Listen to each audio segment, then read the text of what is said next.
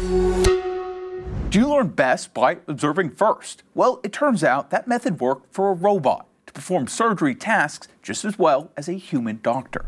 Researchers at Johns Hopkins University trained the robot to operate simply by having it watch videos of real surgeons. The team used the Vinci Surgical System, which is a robotic platform combining imitation learning with technology similar to how ChatGPT functions.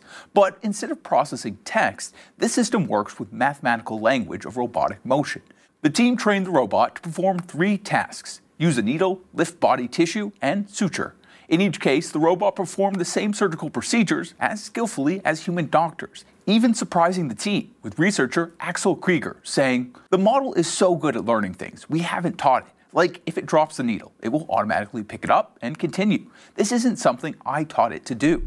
The researchers say they're now using imitation learning to train a robot to perform a full surgery. For Straight Arrow News, I'm Jack Almer. To get all your latest news headlines, download the Straight Arrow News app today.